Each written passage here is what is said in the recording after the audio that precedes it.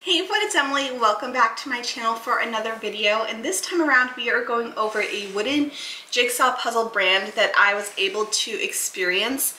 I work with Puzzle Warehouse if you are new to this channel, and I was given the opportunity to write a blog post for Victory Puzzles.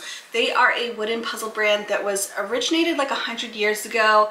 They stopped production in the 80s and then they were revived in 2022, and so they are now a laser cut wooden puzzle brand. They used to be a hand cut wooden puzzle brand, but things have changed, and we have three here today that I will go over. I thought it would be fun to just show you these puzzles since I had them. These were gifted to me by Victory Puzzles, and if you are wanting to see the blog post and learn a little bit more of its history, I'll link it down below. But I wanted to just give you my honest review and opinion and just show you the ones that I have. So that's what we're doing here today. So let's just go over the three puzzles that I have on hand. I did not choose these images. These were gifted to me. I do feel like I would have chose a few other images instead, but in general, these were super fun to put together, and I'm excited to share them with you. So the two that I did off camera, but I have a ton of pictures of. We first have this one called Cafe Terrace at Night. This is a 250 piece puzzle, and here is the image. And then I have this one, which is called Winter Garden Robin. This one is 238 pieces, and we have that one there. And then the one that I will do on camera, it's called The Flapper, and it's from Life 1922. So this was actually a magazine cover from Life magazine around the same time period.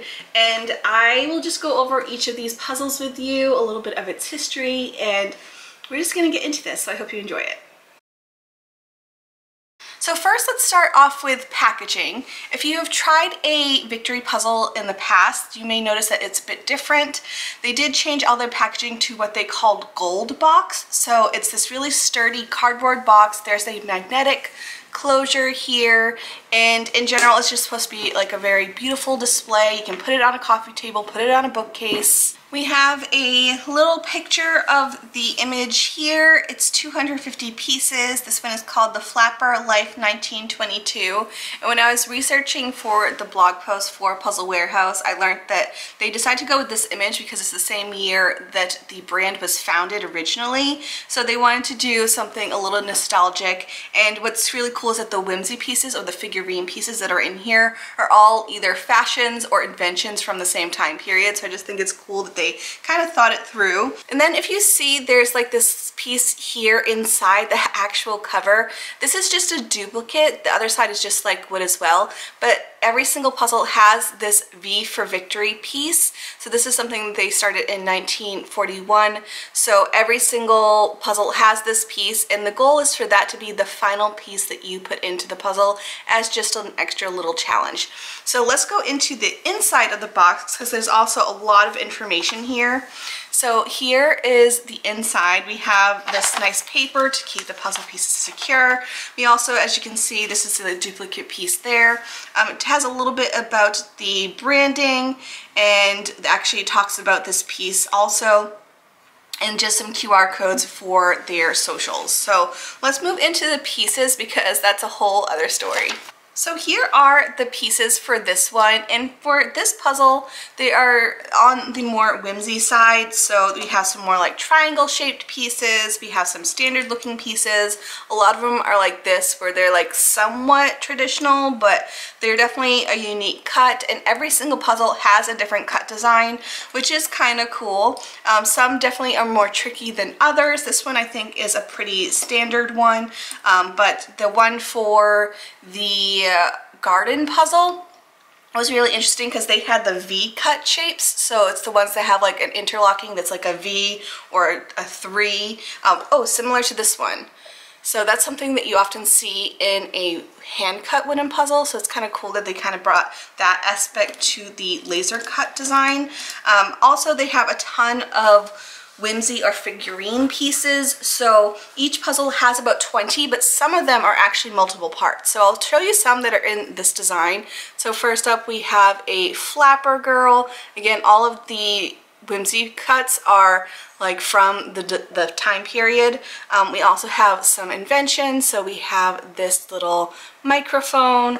I have a stopwatch.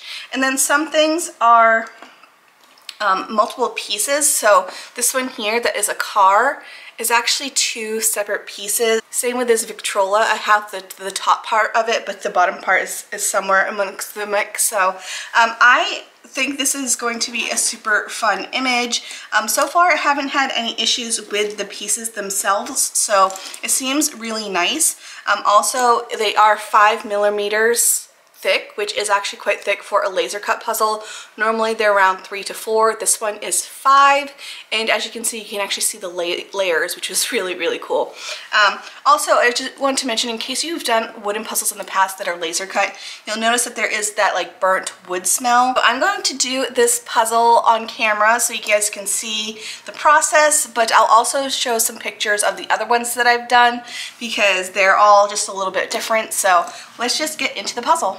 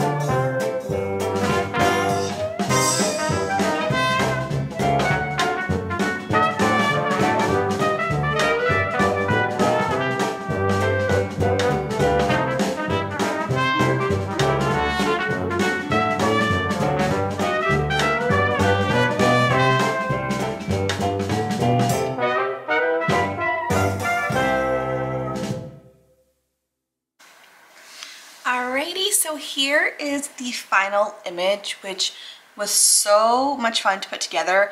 I was nervous because there's so much white around the border, but I ended up just following the puzzle piece shape, and that just helped me so much, especially if you had a whimsy cut.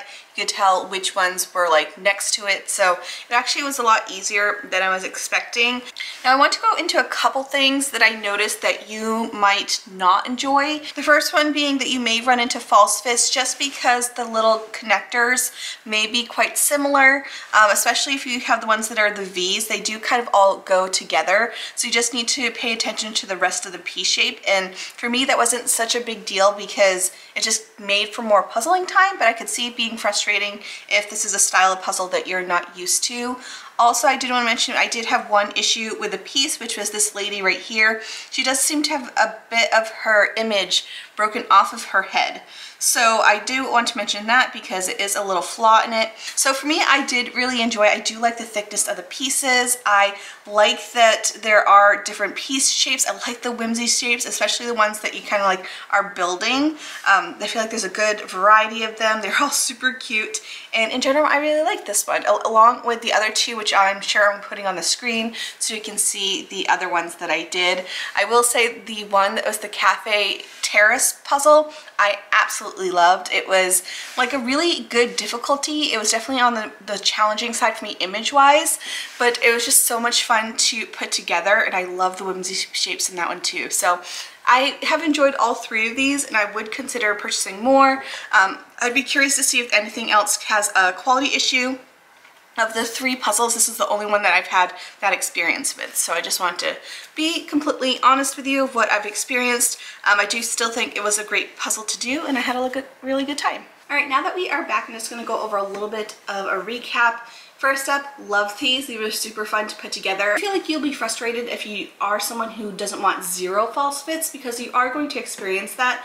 But I feel like it's almost kind of similar. They're taking some aspects from hand cut puzzles and putting it into their laser cut puzzles. So for instance, those V shapes is something that I've seen in hand cut puzzles, and you do experience a little bit of a false fit because it's the same cut for that style of piece.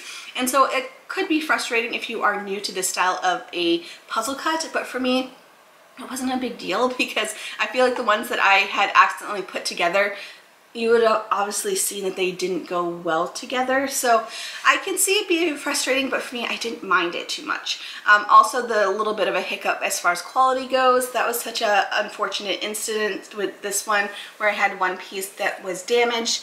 Again, you may be able to just reach out to them and let them know, but I want to let you know that because that's what I experienced. But in general, I do feel like these are really good puzzles, and it's definitely a great option for a laser cut wooden puzzle. They're definitely on the thicker side than other brands, so they use a 5mm board where a lot of laser cut brands only do a 3 or a 4. So I've done a lot of other wooden puzzle brands like Anthology, Wentworth, Zen Puzzles. I'm trying to look at the other brands, Unidragon, and this one definitely has the thickest of the pieces, so it definitely feels different. It feels nice, they feel high quality, and hopefully you don't have any issues as far as the pieces go. So that's it for today's video. I hope you enjoyed it. If you are interested in reading the blog, again, I'll link it down below when it comes available. But that's it for me. I hope you have a good day, and I'll see you guys in the next one. Bye guys!